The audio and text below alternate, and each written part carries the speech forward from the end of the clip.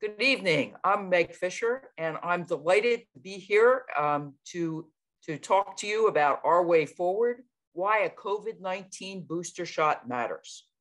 I apologize for us not being able to live stream this session, but we're going to answer all of the questions that we received ahead of time and try to give you as much information as we possibly can.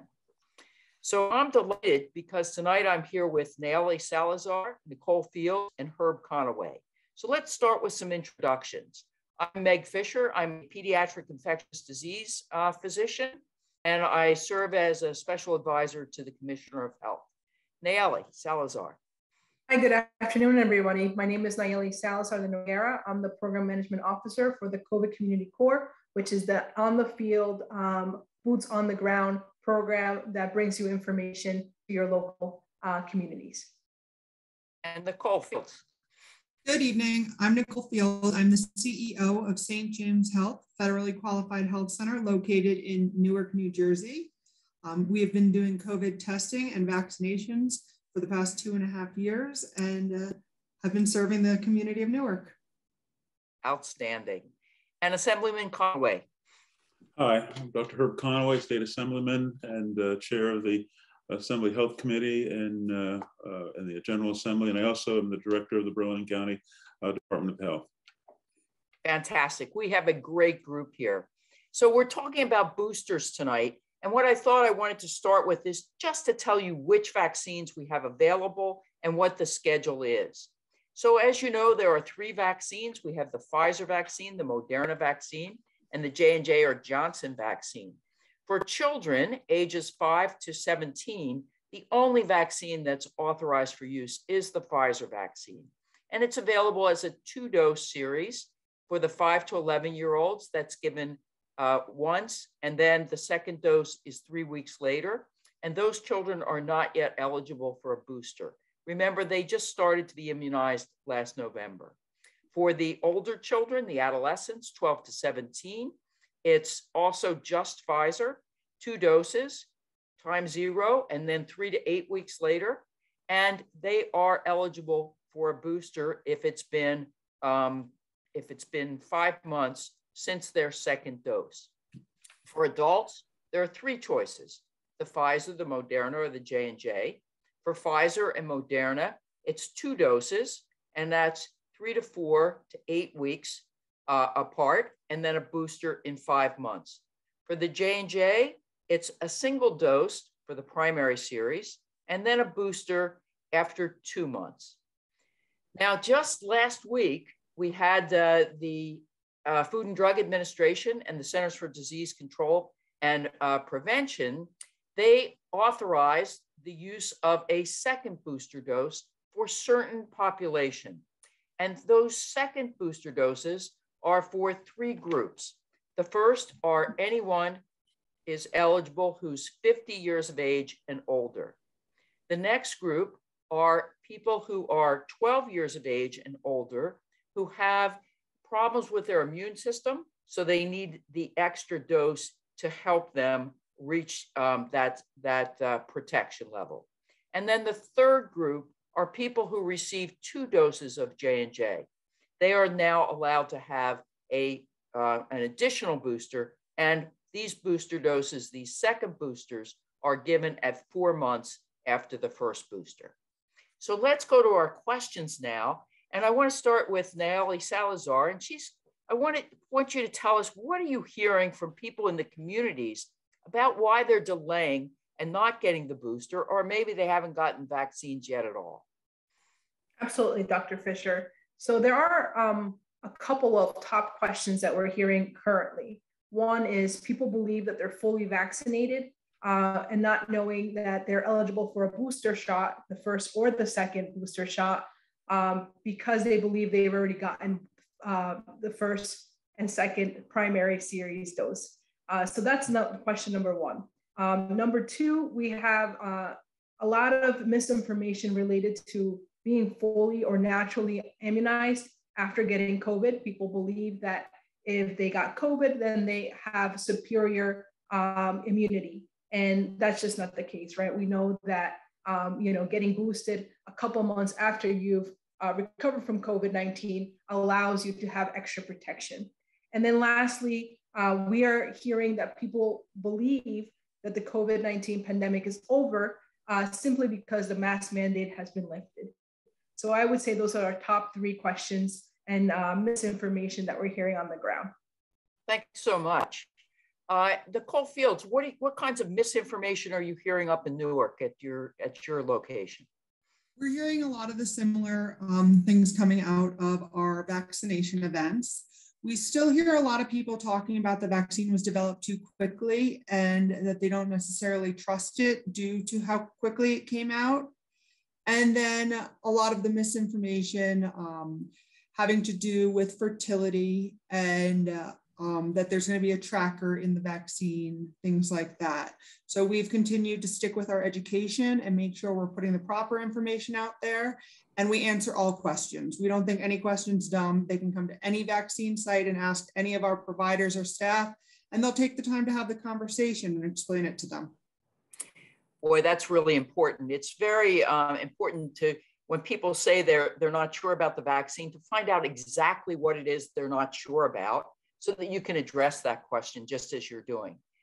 Dr. Conaway, as a doctor and the director of the Burlington County Health Department, what are some of the challenges you're seeing down there in Burlington? Well, we are fortunate that we've kept at the vaccination program through the entire pandemic.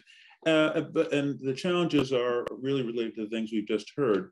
People do get a lot of information from the internet. A lot of that information on the internet is misinformation and really driven by, I think, self-interested people who are, I guess, trying to make a buck, or just, there are people who just like to wreck things, quite frankly, and who don't mind, telling untruths. And that is a huge problem when you have so many people using social media as I'll use the word trusted in quotes, a purveyor of information. Unfortunately, there's a lot of misinformation there that needs to be fought against. The other thing we hear is the concern that's been raised about the vaccine having come sort of rushed into use. And what I tell people is that these vaccinations really result from decades of research on the one hand, and really involve studies across populations involving different races, different ages, well studied, and indeed more studied than many of the medications people typically take today for blood pressure and other ailments by their doctor. So, so these vaccines have in fact been well studied and rest on a mountain of research, as many of our discoveries and many of our scientific advances do. You don't wake up one day and all of a sudden figure out fusion. And it's decades upon decades of work to get these things into place. So, education, has been mentioned, is the way forward. And I think interventions by trusted people in the community, particularly the medical community, the physicians, talking about these things will encourage those people that are hesitant. But they have to ask, they have to go to their doctor's office, go to other places where trusted people can inform them of the truth of vaccination and how important it is. Absolutely. And we know that nurses and doctors and healthcare workers are some of those trusted people. So, and the other thing we know is that, just as you said, this vaccine was put through all 3 phases of study before it was released and authorized for use. And just as you said, this continues to be studied. Yes. So there is V-Safe, and there are a variety of other safety monitoring systems that are continuing really daily to ensure that we have a vaccine that's not a problem and that is keeping people safe. Nayeli, how are you encouraging parents to get their children vaccinated and to get their adolescents boosted? Do you find it different in talking to people about getting their children vaccinated? Absolutely, Dr. Fisher. So here at the CCC, we run 2 types of outreach. We run digital and also virtual outreach, and physical outreach. And so what that means is that we're talking to different demographics. Typically, we're catering to younger individuals who are in the social media realm, by, providing infographics, things that are quick, to consumption. And then on the ground, we have the opportunity to actually have one-on-one conversations and understand where the hesitancy or miscommunication is coming from.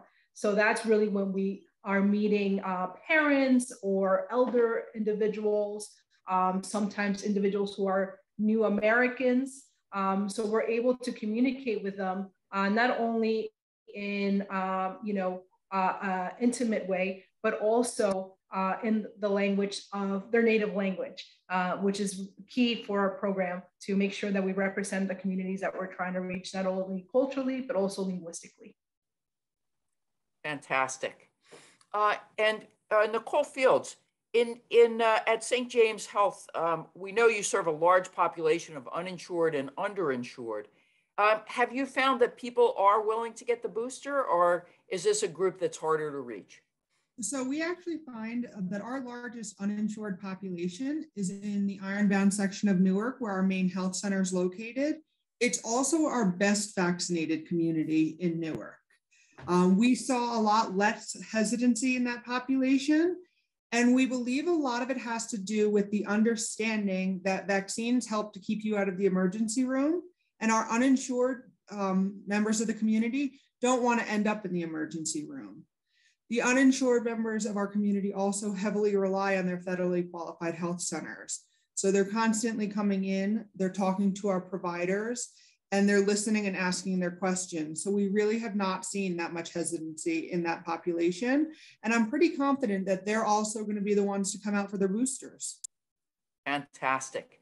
And I think, well, we've seen at the Department of Health that if you make the vaccine accessible to the populations, you have a lot better chance that they're going to get both the primary and the booster, and now probably that second booster as well. Well, we know that every vaccine has side effects, and there's been a lot of talk about the side effect with myocarditis, inflammation of the heart. Dr. Conaway, does the vaccine cause that, and how do you explain that to people? Well, the vaccine can cause, the mRNA vaccines in particular can cause myocarditis, but we see that in a very small percentage, very small, almost vanishingly small percentage of people. And, we have to approach it with an understanding that it is very hard, I guess for a lot of reasons, for people to really assess risk, to understand, what's really risky and what's not risky. We in healthcare deal with risk and risk assessments all the time and make judgments based on risk. There's a lot that's unknown. You can give the same medicine to 10 different people and you might have different reactions and reactions that hadn't even come up yet. We understand this, but it's always better. But we move forward because we understand the risk of not doing something are worse than the risk of taking action, either to protect yourself from disease or to get whatever disease process you have treated. And so when you look at these various studies on myocarditis as an example, one recent study I looked at and others before this program tonight, you might find 10 people out of 100,000 persons vaccinated ending up with a myocarditis condition. The overwhelming majority of those conditions will be mild, and you have to explain to people that's a point and then 3 zeros and then a 1. So that's 1/100% risk associated with myocarditis. And the question I'd ask yourself, if somebody gave you a dollar and said, you have that small a chance of losing that dollar, you'd say, well, I'll take that bet. Or it is so small a risk. Not that we shouldn't let people know that there is a risk, but again, it is with everything taken into consideration, the risks, the very important and known risks associated with getting COVID disease, the risk of hospitalization, the risk of death, those risks are orders of magnitude greater than the risk of myocarditis, or really any of the other things that have shown up as a possible side effect to vaccination.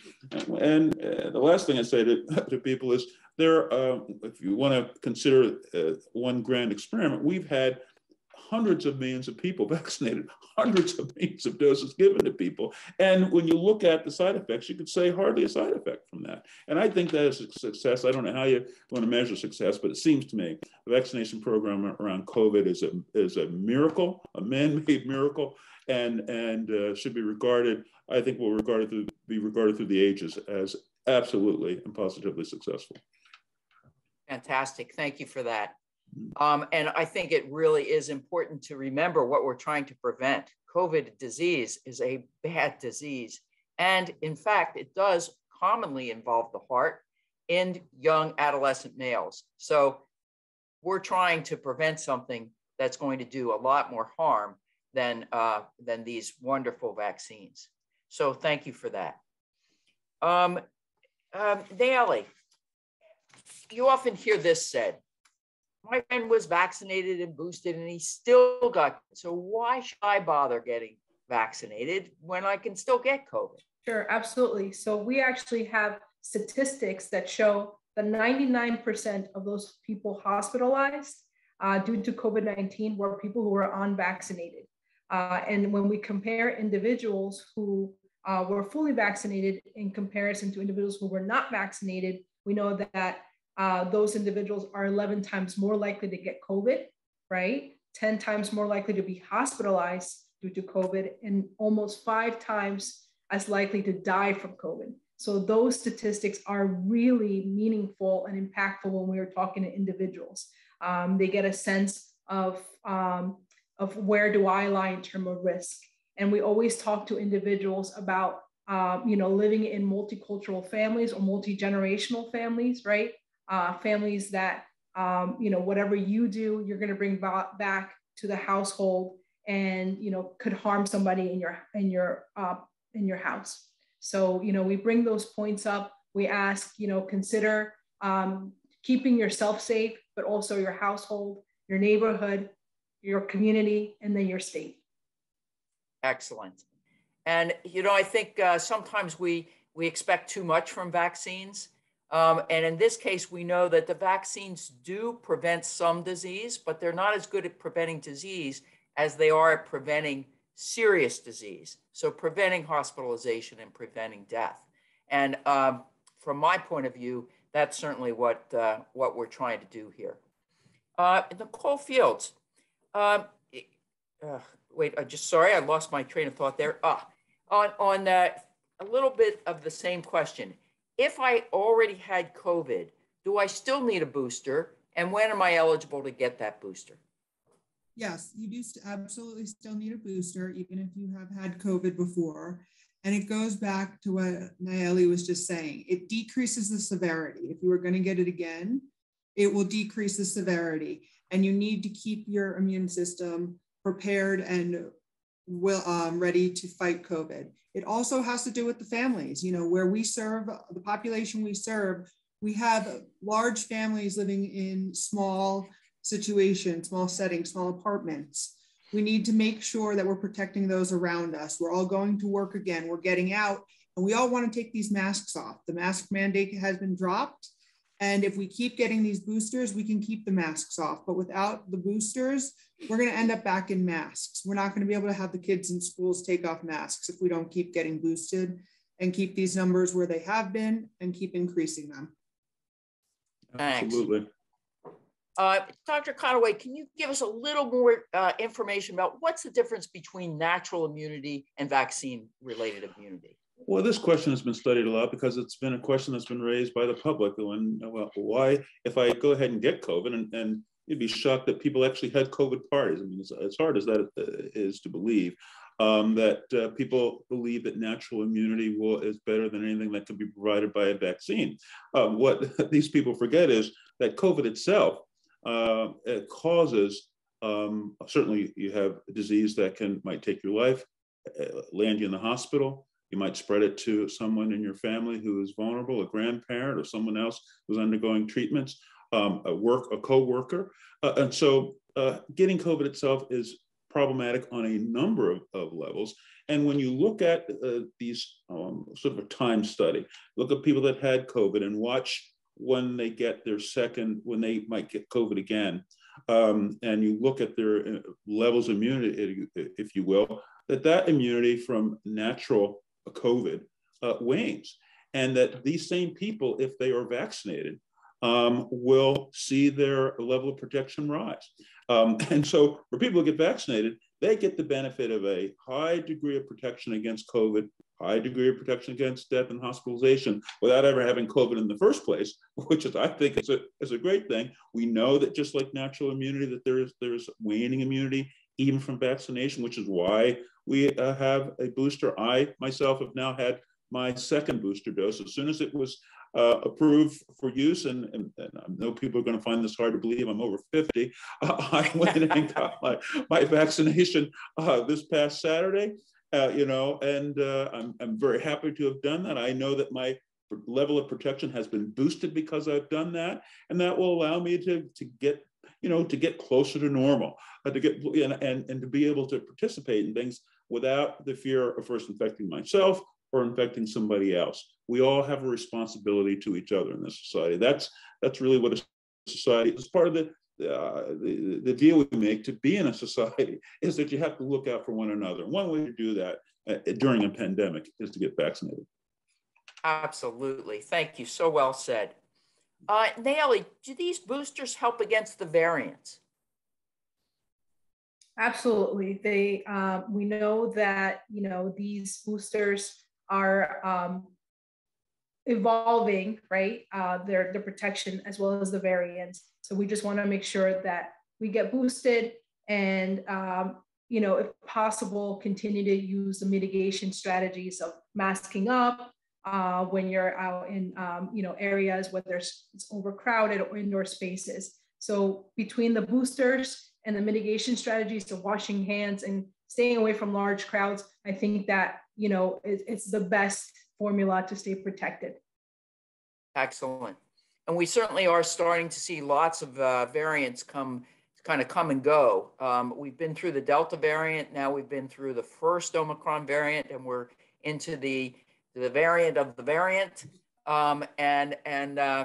It's not surprising that the vaccines may not work quite as well against the variants of the variants, but we do know that the booster on top of that primary series or on top of natural infection really does protect you well against hospitalization and against death.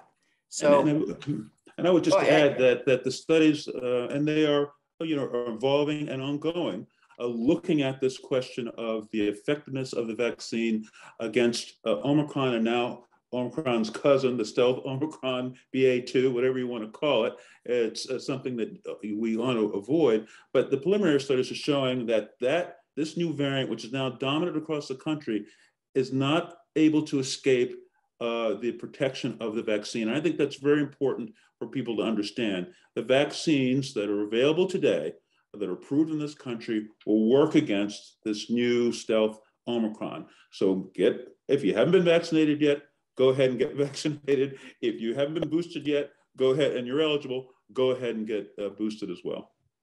Absolutely. Thank you.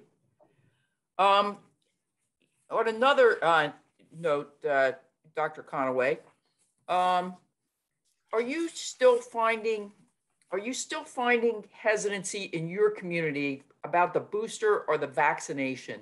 And how are you addressing this? Are there certain populations that are still more resistant or more hesitant to get the vaccine?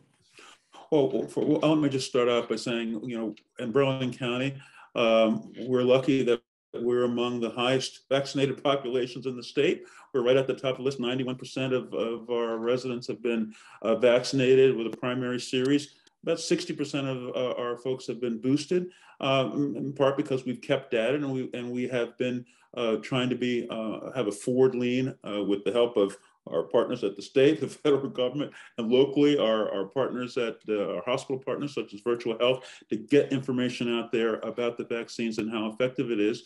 We have conducted focus groups to try to get an understanding of why people are hesitant.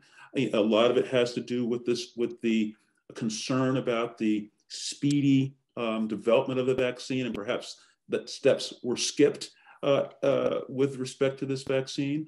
And so, you know, we lean forward as we must with understanding of the fact that people have concerns and try to educate them about what the true risks are, understanding how difficult it is for people to appreciate it. But, you know, we have to try. Our job is to encourage people to participate in their healthcare, to think about social responsibility as well, to think about things that might be missed if you in your life, if you're unlucky enough to be to succumb or have, you know, very serious trouble related to this vaccine. And there was a study out here today that suggests that some months after you recover from having COVID, you know, you are at higher risk of developing blood clots in your legs and in your lungs. I mean, this is why this idea that you should sort of gain natural immunity and that it's not such a terrible thing if you actually get COVID.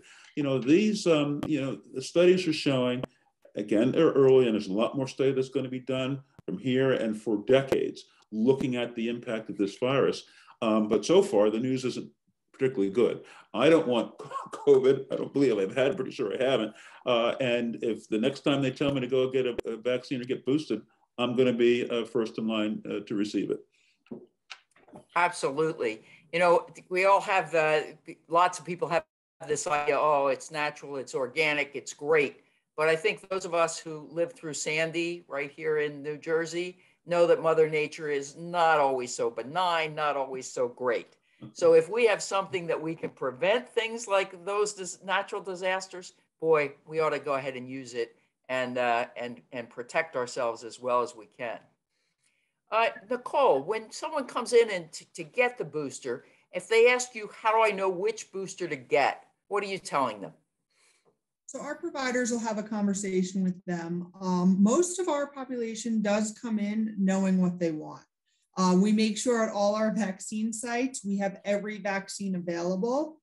And a lot of people do stick with what they originally got, but there are some people that want to switch. So our providers will have the conversation with them, talk about which will be the best protection for them. Majority of our patients now, a lot of people stuck with Moderna, and now for their latest booster, for their second booster, are looking to switch to Pfizer. But again, we're very open to listening to people and letting them ask questions, because otherwise we're going to scare them away by telling them specifically, you have to get this one, you have to do that one. And we can weigh the pros and cons. We can tell them what the pros and cons are. You know, there are some side effects that people hear of in the news, and that gets in their head. So we can also, you know, go after that misinformation, tell them what the actual rates of these side effects are. One of our big things now that we're also talking to people about, young people that kind of say, oh, it's just a cold, I get it, you know, and I move on, is we're seeing a lot more long COVID. We're seeing the diagnosis of long COVID and the long-term effects, and nobody knows who's going to get that. It doesn't matter your age or who you are. So that is one of our big things that we're now educating on. And it could be anything from the blood clots to lung problems to heart problems. So we really want to make sure people understand that. And when they're coming in and saying how hesitant they are on the vaccine, telling them what to research on their own also. You know, if you're reading this online, make sure you also look up long COVID and what could happen after you get better or start to feel better from your initial cold-like symptoms. I think that's a great point. And we know that if you don't get COVID, you can't get long COVID. So yes, the vaccine does prevent long COVID. And, you know, it's just as you said, it's all ages. You can get it even if you had very mild or even asymptomatic. Even if you had no symptoms at all, a month later, you can have these symptoms of long COVID, which include everything like aches and pains wherever you can name them, joints, bones, head, belly aches, diarrhea, mood changes, sleep problems. Brain fog. And one of the most concerning for young children is this brain fog, so that your memory is not as good as it was. You read a paragraph and you don't know really what it means. Some children have even lost the ability to do math. So preventing long COVID is a goal in and of itself. Dr. Conaway, go ahead. No, I agree with you, absolutely. I think people are taking there are many people who take this virus lightly. They think it's, as you say, it's just a cold, and I tell you, that is I'll be frank, sort of dangerous thinking.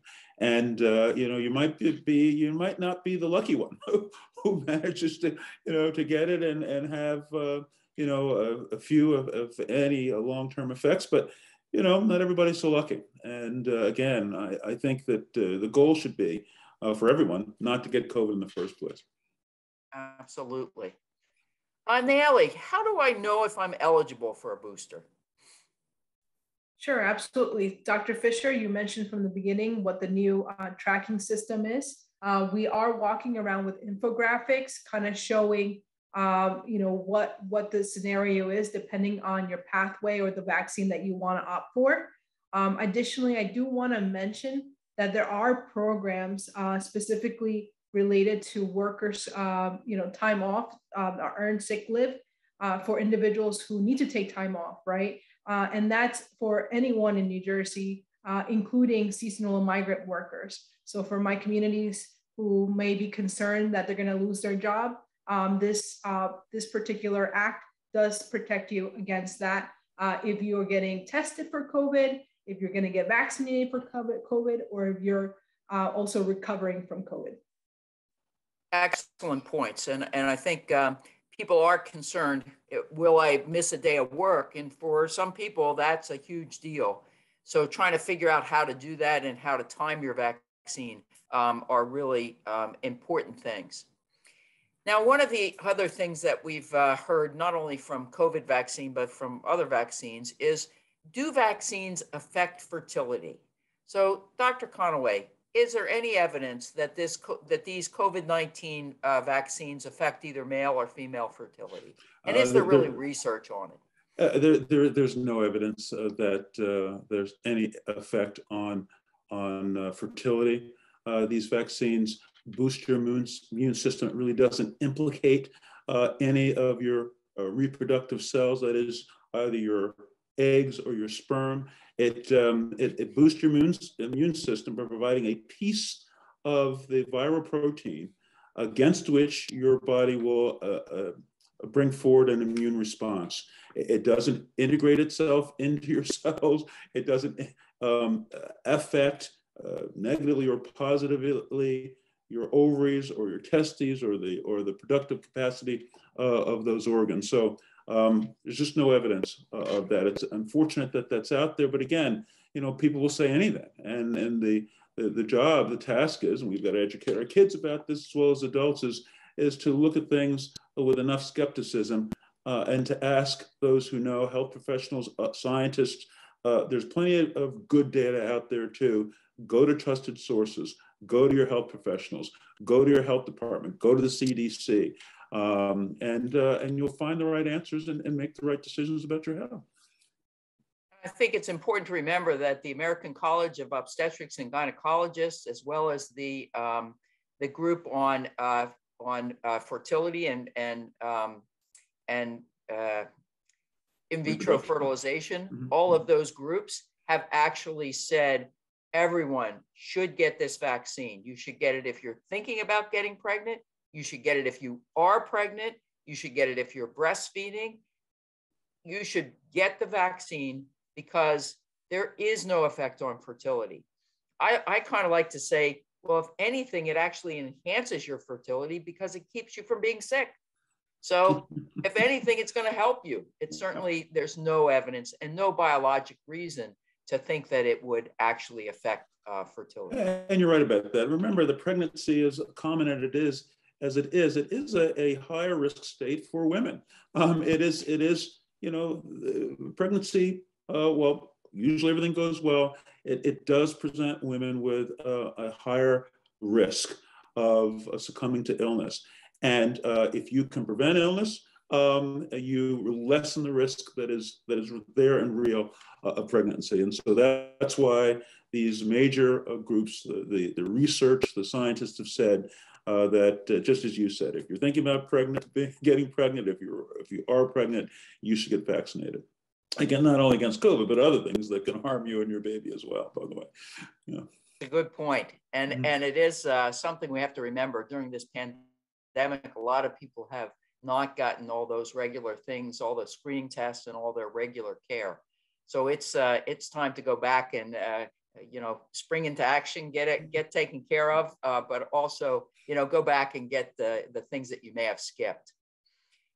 Nicole, there's some concern out there. We know that the federal government, the COVID funding is beginning to run out, and we know that as of Monday, the payment for administering the vaccine, those funds have run out.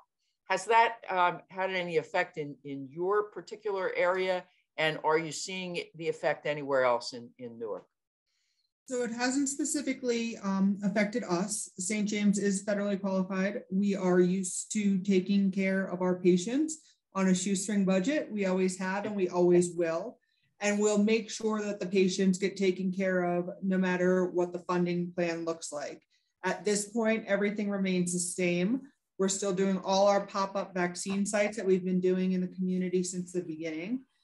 We go all over the community to vaccinate, smaller sites in neighborhoods, churches, schools, et cetera. And we plan on continuing to do that. And in our health center, as always, we've always had a sliding fee scale for any of our services. And this is just another service to us. So at this point, no, it really has not affected it. And every town, every city has its health department, who again also will be providing the vaccines to everybody. So we, at this point, are still operating the same as we were a few months ago, and vaccines and testing are still available to everybody at St. James facilities and pop-up events. Excellent. Thank you. And it's good to hear, and we're hoping that it continues actually everywhere. And the Department of Health, of course, is still providing those vaccines free of charge for everyone. Dr. Conaway, what exactly is in the COVID vaccine? Well, it is a piece of DNA that codes for a part of the COVID viron. So when we are impacted by anything in the environment, there's often involves a protein or some element against which we mount an immune response. And this can be to, unfortunately, to peanuts, it can be to pollen, it can be to a cold virus that you get, or anything that can impact your body, often through your mouth, often through your nose, through your eyes, against which an immune response will be mounted. The important thing for people to understand is that there's no live virus in the vaccine. You're not getting anything that can actually cause COVID, which I think is one of the things that's out there. The vaccines will give you COVID. That's not the case. You might have a sore arm, as I had on Saturday and Sunday after I got my shot. You might feel a little feverish for a day or two. Now with the booster, I think I had, for my first booster, I had 24 hours of a low-grade temperature and a little bit of nausea, which I ate through. But with the second booster, I had maybe 12 hours of a little lightheadedness, a little arm, shoulder pain. But those are expected responses to the COVID vaccination. And by the way, to many vaccinations that people get. People often will feel a little flu-like if they get their flu shot. By the way, we're in a period of high flu activity now, so I hope that people will recognize that. I'm not sure you can still get the flu vaccine at this time, sort of late, whether they've extended the time or not. Have they? I might have to check on that one. But your point about people not getting their flu vaccination is an important one. That's one of the reasons I think we're seeing high the flu activity. But back to the point, no one is injecting a live COVID virus into anybody in order to provide immunity against COVID. You are being given this RNA that can go in and create a protein that matches the protein on the virus, and the body mounts an immune response to that foreign protein. And that's what you want. That was what provides immunity. And if you're uncomfortable for a day or 24 hours or even 2 days, that's well worth it to give you months and months of protection. And that's my answer. I hope it's a good one. Yeah. I think it's a great one, and I think it's absolutely true. Now, we actually did get a question from one of our viewers here. They're not really viewing, but they're waiting patiently to see the recording. And they're asking why we're using the boosters from the original vaccine when we now have variants, and we know that the original vaccine is not quite as protective against the Omicron variant as it was against Delta and Alpha and of course the original SARS-CoV-2. So can you just give us a little of your thoughts about using the booster, which we actually now know does work, versus coming up with a brand new vaccine?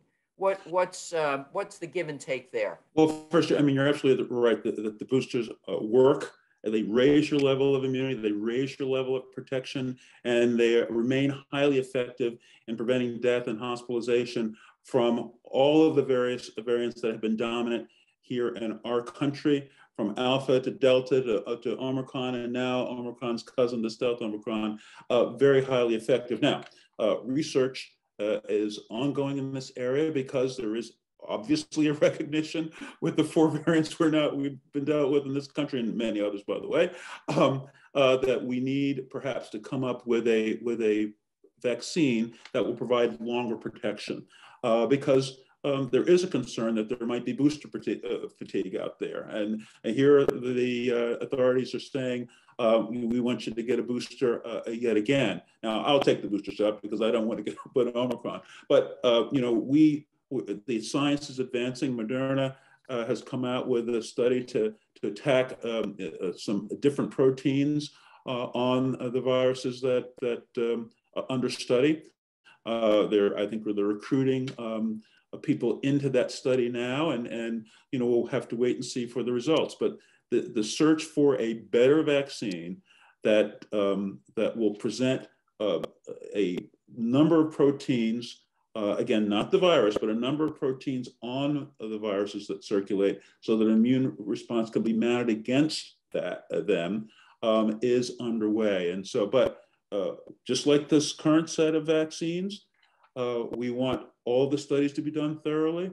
Just like the current set of vaccines, we want all races involved in the study. More racial minorities were involved in the study of the current vaccines than just about any other medicine people currently take. I think that's important for people to recognize, particularly people of color who need to get this vaccine.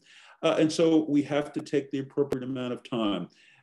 Let's get a large cohort of people who are studied. Make sure that cohort matches the population who needs to receive the vaccine, that we look at any gender issues, any age issues that might be involved, and make sure we once again deliver a highly effective, highly safe vaccine that hopefully will provide protection for the longest possible time in the future. The hope is that you can get your flu shot and your COVID vaccine in the fall, and you're protected for a year, and you'll be good to go. But we're not there yet. But the studies and the research to provide that to the world is underway. Absolutely, and I think that for the near future, the boosters are what we have, and we're studying them to make sure that they work. At some point, we may need a different vaccine. I think that there's been changing information throughout this pandemic, and that makes people uncomfortable. But I think people should understand that the information is changing.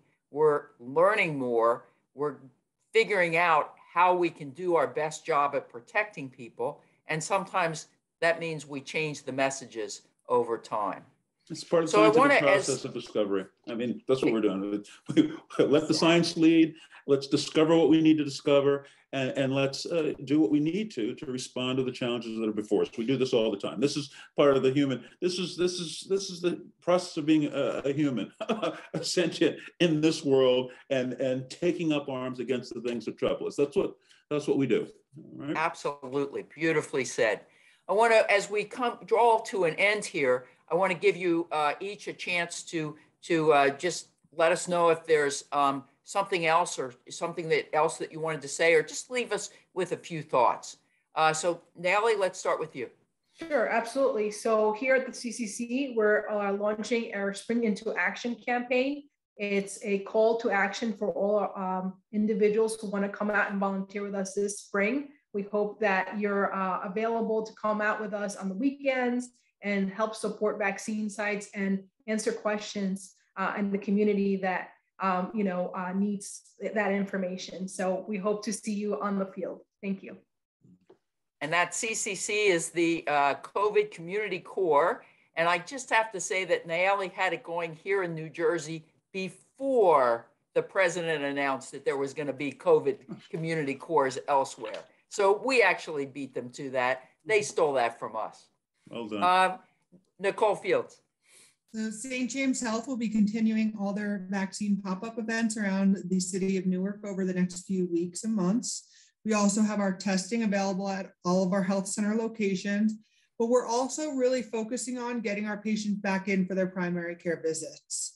As we get vaccinated, as we get back to a new normal, we need to make sure we are coming in for our annual physicals, our pap smears, and that our children are up to date on their other vaccines as well, not just their COVID vaccines.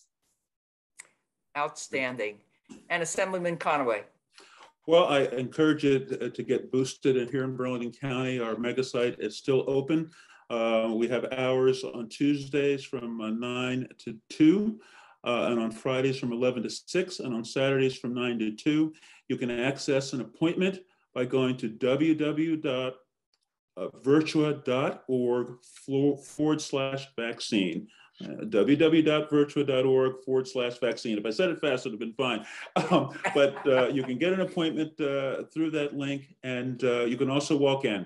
So whether you've been vaccinated or not, come get vaccinated, get started on the road to better health and more protected health.